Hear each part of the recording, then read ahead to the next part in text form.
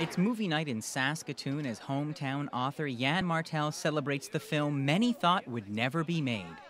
Well, I thought it was going to be very difficult because I've always heard that you don't want to make movies, with children or with animals or on water.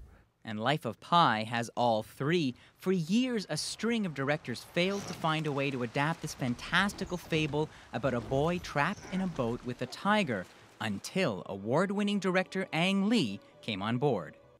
Lee combined the stunt work he used in Crouching Tiger, Hidden Dragon with what he learned about CGI on Hulk to lift Martel's amazing scenes off the page. We were both raised in a zoo by the same master. Pi's companion in the film is a tiger named Richard Parker, a seamless blend of high-tech trickery and real animals. For the ocean adventure, Lee had a massive 1.7 million-gallon tank built to drench his actors.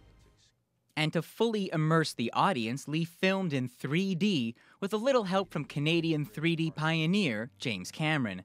The result, according to Martel, is a movie that complements but doesn't copy the novel. Have people being so close to that border between the human and the animal, the movie sort of brings that because you have all these animals in this book and you see them, and it really, it's a very powerful visual experience. Powerful, but will it be profitable for Fox, the studio with a lot of money on the line? This isn't a movie that on the face of it feels like a $100 million movie, but look at Slumdog Millionaire, which Fox Searchlight released a few years ago. So I think it's the potential is there if it catches on, but that's a very rare thing. They're definitely taking a risk.